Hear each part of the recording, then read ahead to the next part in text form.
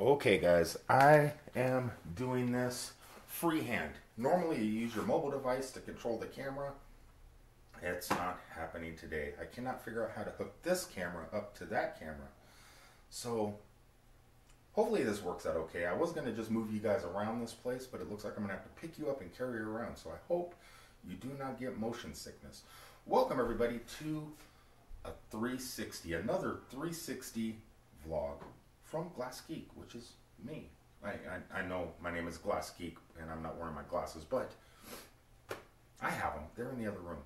So we are here at the Metropolis, or in Metropolis at the Super Museum, the Superman Museum in Metropolis, Illinois. I figured why not set you guys up throughout the place here and let you guys kind of look through your VR headsets and kind of check this amazing place out.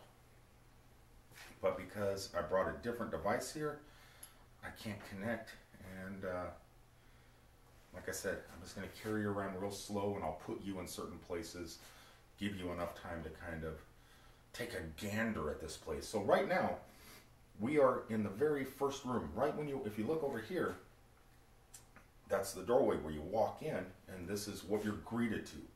All this amazing goodness right here. Hopefully you got your fill already. There's quite a bit of stuff here. Pretty amazing things. Let me pick you up and kind of move you down into some of the historic areas of the Super Museum. Okay, I'm going to pick you guys up now. Time to get motion sickness. I should have brought the Segway in here. Keep this kind of smooth. Just keep looking forward.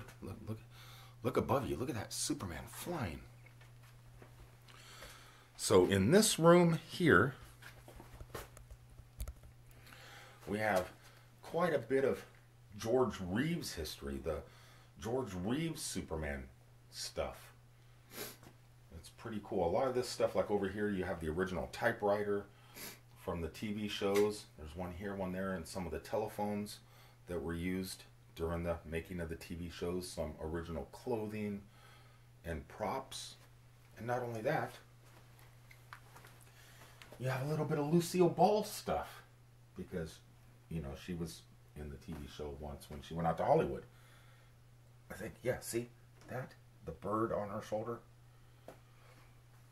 Pretty amazing stuff. And actually, whoa, this is new. I never noticed this before. When George Reeves also directed a few episodes, I think, and there is his director's book. And there's an image over there of him holding that book. Pretty cool stuff. Take a gander. Take a gander. Up here you have his hat. Some turtle shell glasses. Clark Kent's glasses. Those are original Clark Kent glasses. Pretty amazing stuff. Let's continue on. Let's pick you guys up and continue on to get you motion sickness again.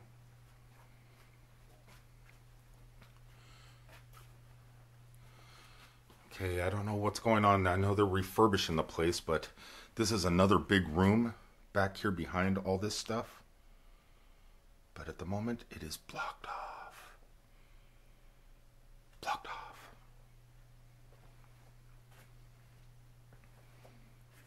Honestly, I hope you guys are not getting motion sickness. I'm trying to keep the camera as still as possible. That wasn't you guys. Yes, I'm the only one in here. Only one. Look in there. Museum of Nuclear Weapons. Look at this stuff. Isn't it neat? I would say Jim's collection is complete. That puppet right there scares the heck out of me. I know it's haunted. I know that's got to be a haunted doll. Pretty incredible stuff.